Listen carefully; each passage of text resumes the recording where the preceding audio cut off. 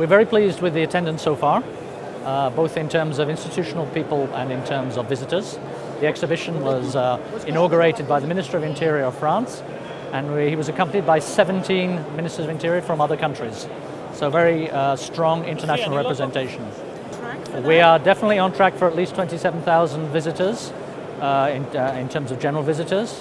What is very pleasing for us is that in terms of international official delegations, actually we're at the number of 160 compared with 110 in 2011.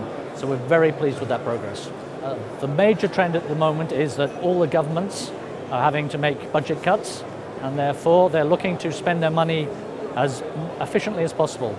So they're looking to find solutions that will make policing and law enforcement more efficient. And for an example of that would be actually trying to put as much equipment in police cars so that policemen can do as much of their work possible on the ground and not actually having to go back to the police station to fill out forms, etc. So there's a greater reactivity and a greater efficiency in terms of working.